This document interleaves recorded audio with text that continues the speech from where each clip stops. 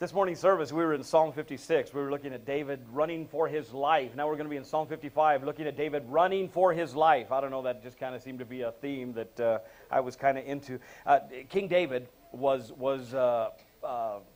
picked by God. God said, Dave, I want you to be king.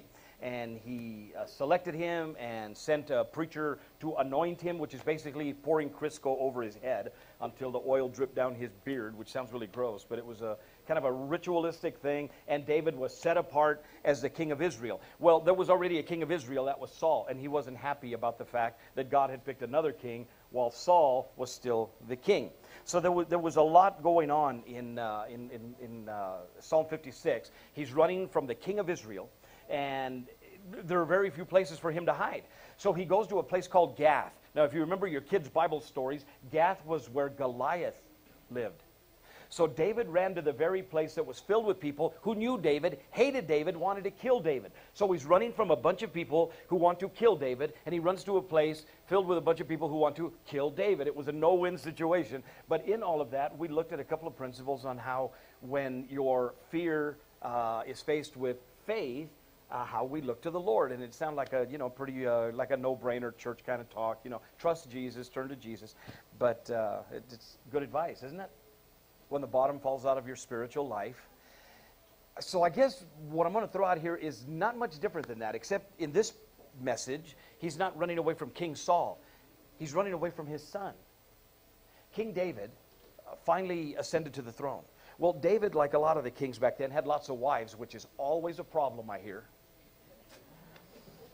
With all of these wives comes lots of kids, lots of trouble, lots of problems. Well, one of David's sons, I think his name was, I forgot his name now.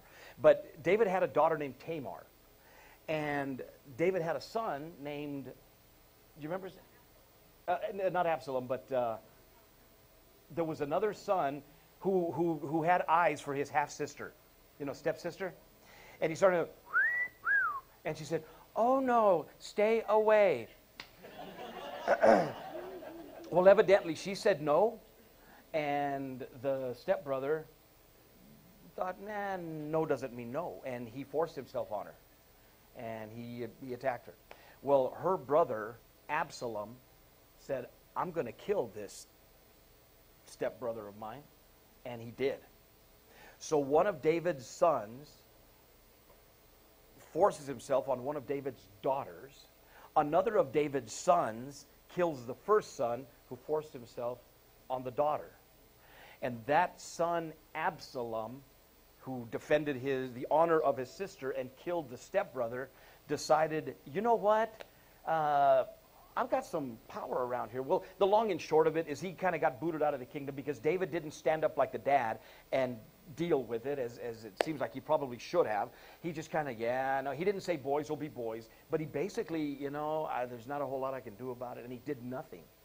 Well, in all of that, Absalom wasn't punished. He wasn't killed. He was kind of exiled, almost a self-imposed exile. So for 3 or 4 years, King David's son Absalom is off by himself. Well, during that time, through situations of intrigue and espionage and kind of, little money here and a little fancy talk there, he got a bunch of people to follow him.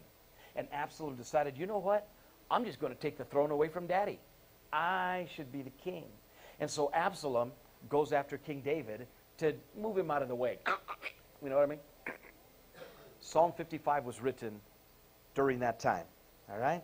So just quickly, we're going to be looking for answers from the midst of our anguish when we're hurting. Psalm 55 then, Absalom, King David's much favored son. It's the adversity from this son Absalom that's crushing the hope from David's life. Now, I hope you've never been in that situation, but I'm sure you've known of parents who have been heartbroken by their kids. Now, as your kids get older, you don't have to worry about them as much, right? You worry about them more, don't you? And you wear out more knees in your pants as the kids get older because there's not a whole lot more you can say. I mean, I've done all my verbal abuse while they were growing up, and they know now they got their own cars. They can drive away whenever they want. And So how much influence do you have? So you share as you can, but now your kids, they've got their own families, and now your kids have got kids, and so you've got grandkids, or if you're old like me, great-grandkids. I don't have great-grandkids yet, do I? Okay, I'll stop with the grandkids. But you still worry about them, and you still care about them, and you still pour your heart out. David, in the midst of that concern, felt his heart being crushed, not just because he was concerned about them. He was about to be killed by them. I don't know that any of us have been in that situation. But the adversity threatening to crush you may come from family, may come from a friend, may come from a foe, someone who just hates you. It may just be from the frustrations of life, which can be pretty overwhelming. But in all of that, let's take a quick look at how David handled it, and maybe something that is going to be able to help us out. If you're not going through a tough time now, hang in there. Give it a couple days. You will need this.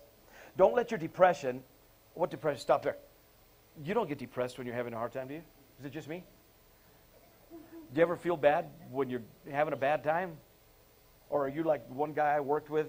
He went out to lunch. We used to work together in two-man teams. Well, this one particular day, I worked in the shop. This is back in the oldies when I had a real job. I was working at the sign shop, and we were inside the shop, and we ate lunch. He went out to his truck to get something, found out someone stole the battery from his pickup truck. He had just been saved a couple of months, my buddy, and when he found out they stole the battery from his pickup truck, now I wouldn't have said bad words because I was a Christian, but I wouldn't have been happy about it. He came in and said, "Praise the Lord, they stole my battery." Well, that's more spirituality than I have. You know what I mean? I tend to get upset when the apple cart is upset. I tend to not feel good when things are not going so good. You know what I mean? But if you are moved past this is not so good to the place where you just can't think of anything else, to the place where you just, to the place where it not only affects your mind, but it's starting to affect your posture. You know what I mean? Where you just,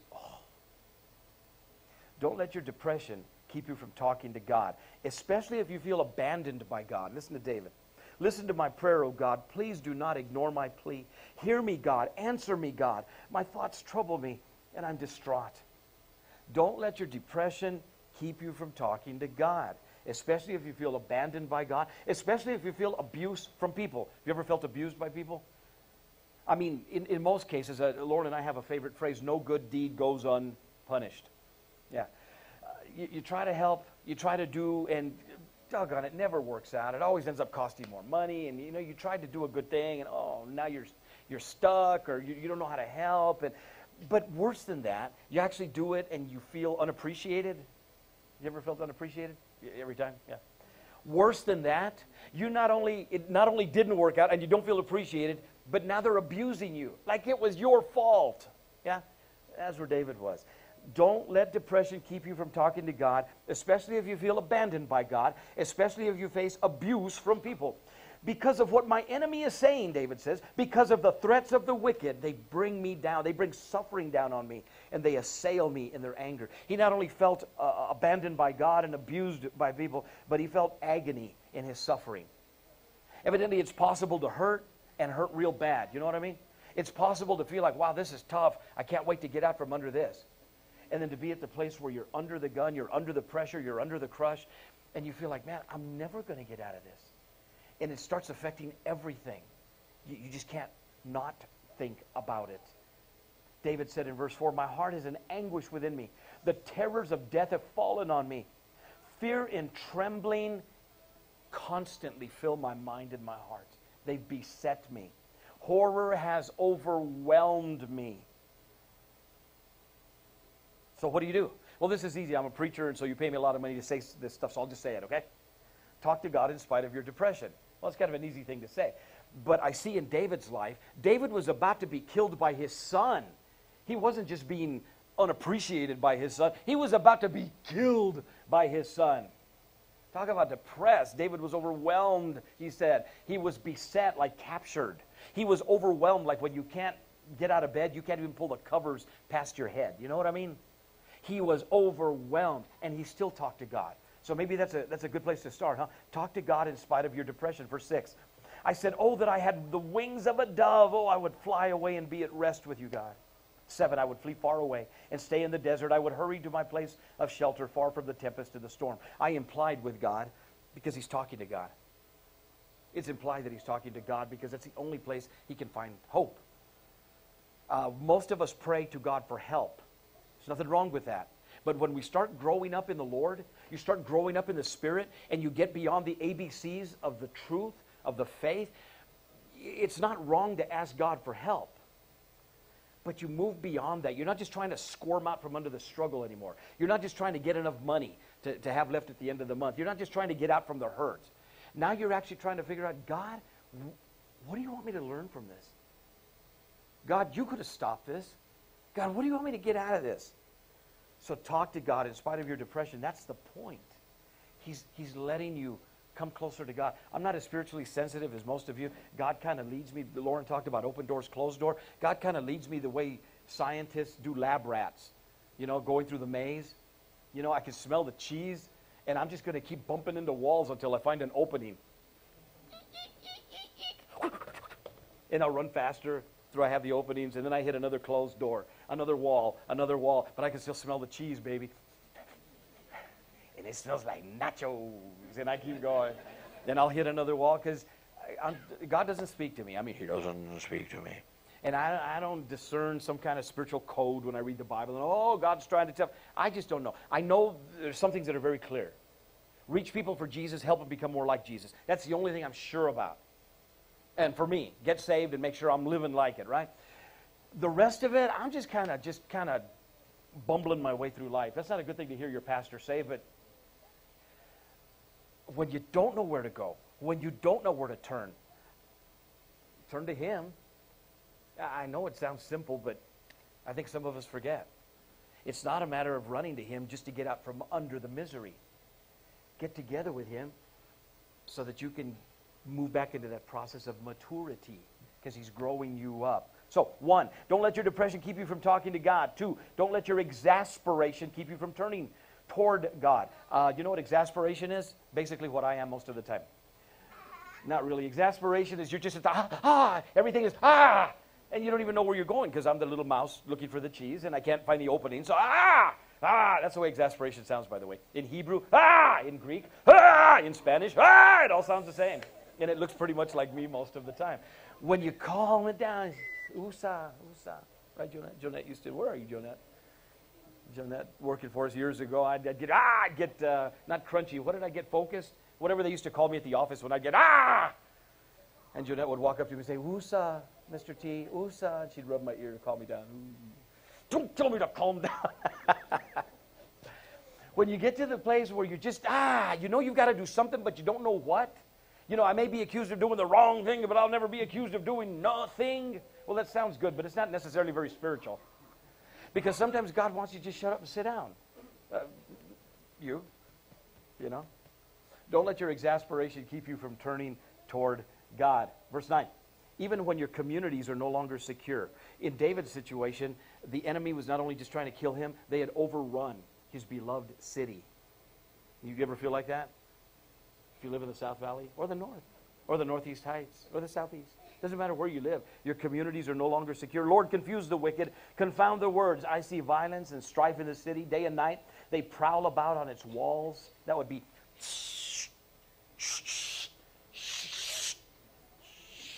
I don't know what that was, but I'm going to get me some paint and try it. It looked pretty creative of me. Day and night, they prowl about on its wall. Malice and abuse are within it. Destructive forces are at work in the city. Threats and lies never leave its streets.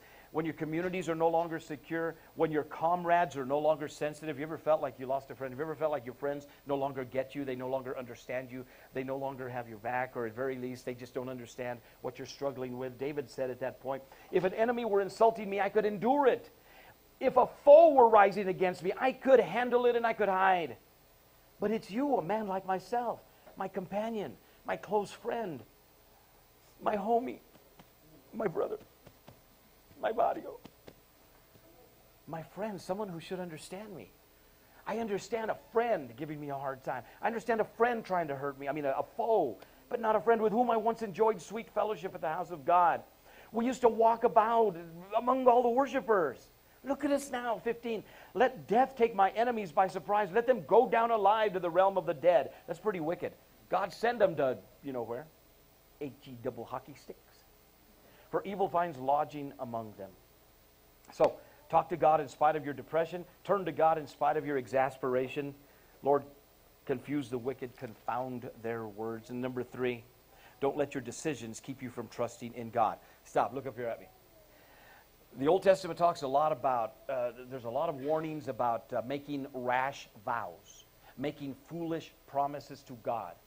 Listen, I'm all in favor of you becoming people of integrity. You are becoming more people of integrity where all of the pieces of your life fit together. So you're not like, was it Marvin the Martian in Bugs Bunny? I will have to disintegrate you with my ray gun. And when Marvin the Martian, remember, with a push broom on his helmet, if you don't remember, when he'd point the ray gun to disintegrate someone, what happens when you shoot somebody with a ray gun that's going to disintegrate them? They disintegrate. When you're a person of integrity, all your pieces fit. So if you say this, but you're thinking that, but if you say this and you're actually thinking that, fits together. Everybody thinks you're like this, but really, you're like this. Pieces aren't fitting together.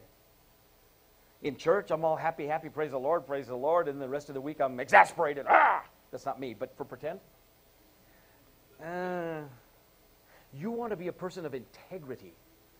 And we had a guy in our other church who said, listen, I'm going to be honest. I'm not going to lie to you. Who I am is who I am. And that's why I keep my cigarettes right here.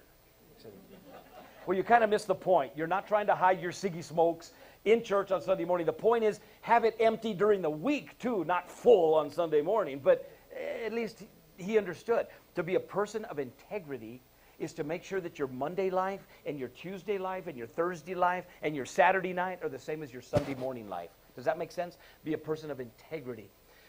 When you make a decision that you find out down the road kind of puts you in the wrong position with God, I understand. I made a promise, I need to keep it. I understand. But if it's a foolish promise, if it's a rash vow, go back to God, fess up and say, my bad, how stupid was I to say that, God? And he's probably going, what are you talking about? I don't know. You think God doesn't know it was a stupid promise? Yeah.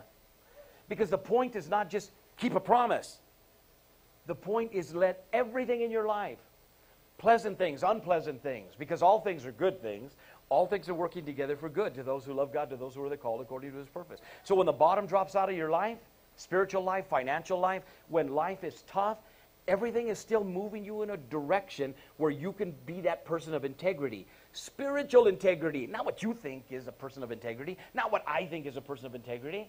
What God thinks is a person of integrity. Let all the parts of your life line up, not just within you, but within him. Well, how are you going to know what he thinks? Well, I know what God knows. I know what God thinks. I know what God... read it. Do that. When you're doing what you do because he says what he says, then you're walking by faith. Walking by faith isn't because you think he wants you to go left. You think he wants you to stop. You think he wants you to buy that thing. You think he wants... Walking by faith is doing what you do because he says what he says, right? So, 3, don't let your decisions keep you from trusting in God. When struggle and sorrow overwhelm you, cry to the Lord. As for me, I call to God, and the Lord saves me. Even in the morning I cry out in distress, and he hears my voice. He rescues me unharmed from the battle waged against me, even though many oppose me. When struggle and sorrow overwhelm you, cry to the Lord, stand with the Lord. 19, God who is enthroned from old does not change. He will hear them and humble them because they have no fear of God. My companion attacks his friends. He violates his covenant. His talk is smooth as butter, yet war is in his heart. His words are more soothing than oil, yet they are drawn swords. Careful, careful, careful. Don't be deceived by words that make you feel good. That doesn't mean everybody who says something nice to you is trying to get something from you. Just be careful. The wounds of a friend are better than the kisses of an enemy.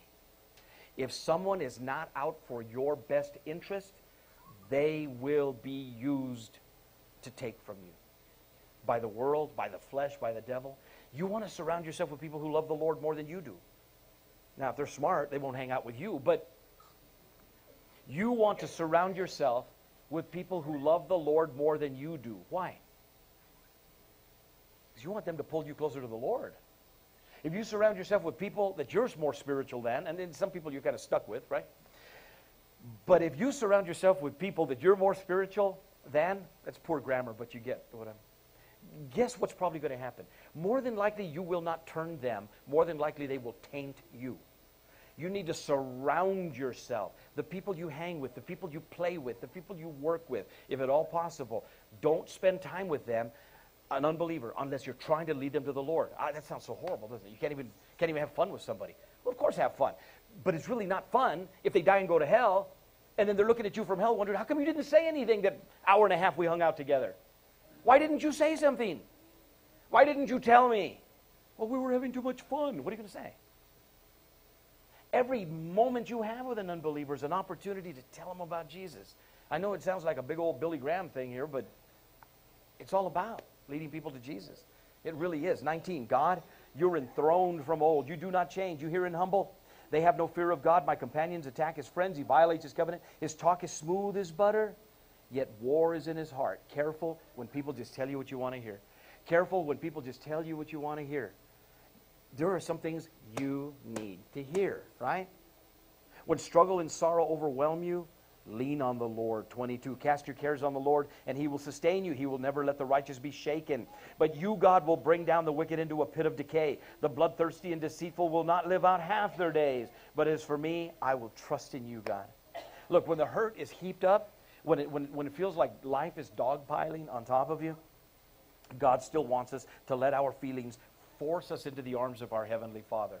Life tends to want to push you away from God. You position yourself in such a way that if you get pushed in that direction. This is going to sound kind of bad. I'll tell you what a bad driver I am. But when I'm at an intersection, I'm about to make a left-hand turn or about to make a U-turn, I try as hard as I can to remember, and I'm usually pretty good at it. When I'm in the median, I'm about to make a U-turn or a left-hand turn, I try not to let my wheels be turned to the left. Why is that? When I get rear-ended, which way is my car going to go? Well, 9 times out of 10, it's probably going to go in the direction that my wheels are turned. So I try to keep my wheels lined up straight. That's not going to help. I totaled out one of Mom's cars one time because, well, never. That's a whole other story. But it doesn't always work. But I think it's right when you're in an intersection, when you're in life, you have no control over what next thing in life is going to rear-end you. You have no idea. Do everything you can to position yourself, turn the steering wheel of your life in such a way that when life just rams your nanner, whatever that means, it pushes you closer to God, not farther from him. If that makes any sense at all, then you go, girl. Don't let your depression keep you from talking to God. Don't let your exasperation keep you from turning to God. Don't let your decisions keep you from trusting in God. He wants us to turn to him. He wants us to trust him. He wants us to follow him, doesn't he? What are the first steps? Well, duh, get saved. Give your life to Jesus. If this is your first time here, we talk all the time about giving your life to the Lord. We talk about blue books until we are blue in the face. Thank you very much. At that black column, at this black column, and at the door, you'll find blue books. So just little blue books just to tell you how simple it is to open your heart and give your life to Jesus Christ. The easiest thing you'll ever do, the most difficult thing you'll ever do, to turn loose of your life. Give your heart and life to Jesus Christ. 2, if you really give your heart and life to Jesus, guess who your heart and life belong to? Jesus. And the next thing he wants you to do is to get baptized. Our next baptism is whenever the second Sunday, so not next Sunday, but the following Sunday, I believe. Does that sound right? Yeah, we'll be baptizing. Saved, soaked, and then make sure you're serious. Living your life like you want it to count for Jesus Christ. If there's anything we can do, talk to us. Take advantage. In your program, there's a blue tearaway. Your name and email address, name, phone number. Just let me know, hey, could you pray for me? Or, hey, I really need to talk to you. Someone this morning said, hey, I'd like to talk to you this week. Can we set up a time? Yeah. Somebody else came to me, brought a blue book. Hey, I prayed and gave my life to the Lord this week, and they want to be baptized in 2 weeks. This is why I live. This is why I breathe. When you come and you ask me questions about some crazy guy you're listening to on the radio, some goofball you listen to online, that would be me. I was thinking about this. Somebody was talking about. Come to think of it, but you're listening to stuff. I don't know that I know more than you, but generally I'm like half a step ahead because I'm trying to impress you. I know a little bit. God wants iron to sharpen iron. If there's anything I can do to help you reassess and reaffirm, recommit where you are in the faith, not just to continue to think like you think, not just to continue to do what you do, but if you really are serious about growing in the Lord, that's what I do. I want to help you, okay? I want to help you. When peace like a river attendeth my way, when sorrows like sea billows roll, whatever my lot, Lord, thou hast taught me to say, it is well with my soul. Lord Jesus, change us, fill us, speak to us. God, give us everything we need to take the next step, whatever that next step is, to get saved or to quit doing something or to start doing something or to pick a new group of friends or to keep the group of friends we have or to start being friendly or to quit being friendly. God, whatever you want us to do, God, show us how to protect ourselves that we might be positioned for you so that whenever you're ready for us, our steering wheel of life is pointed in your direction. God, I pray that no one who hears this message this morning will go away unprepared for the hurt of life. God, I pray that they would realize that no suffering, no struggle can pull us away from you, can pull us away from your love. God, help us realize that no matter the situation, it is well. It is well with our soul. When peace like a river attendeth my way, when sorrows like sea billows roll,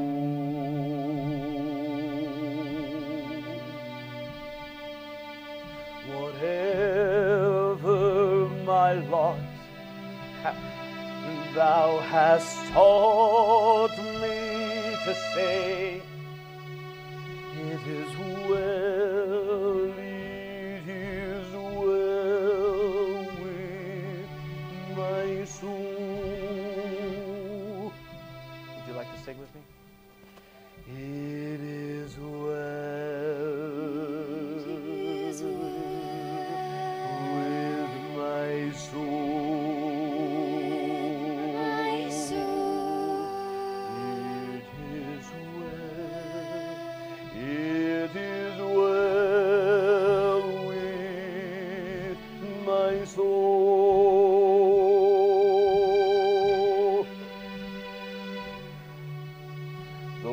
Satan should buffet, though trials should come,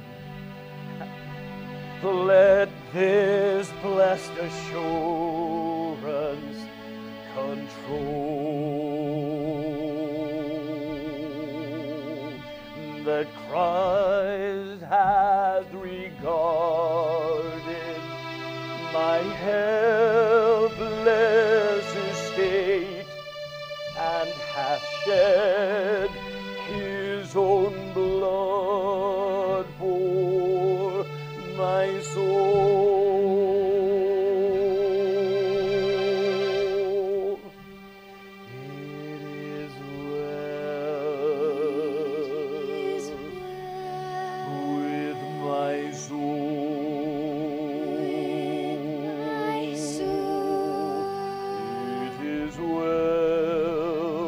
It is well with my soul.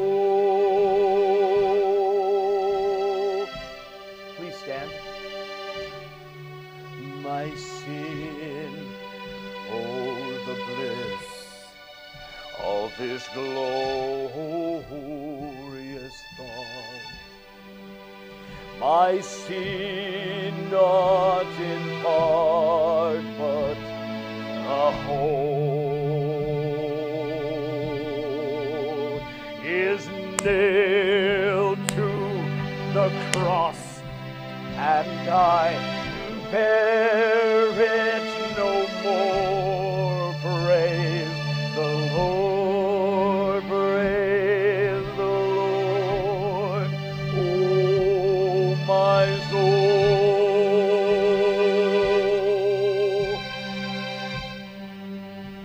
It is well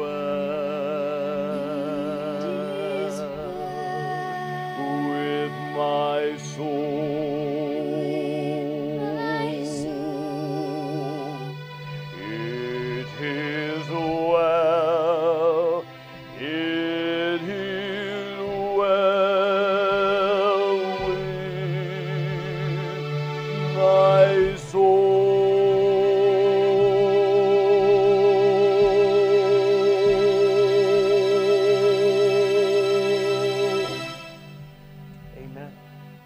Thank you, God. Thank you, God, for being so good. Change us, use us. In your name we pray. And everybody said, amen. God bless.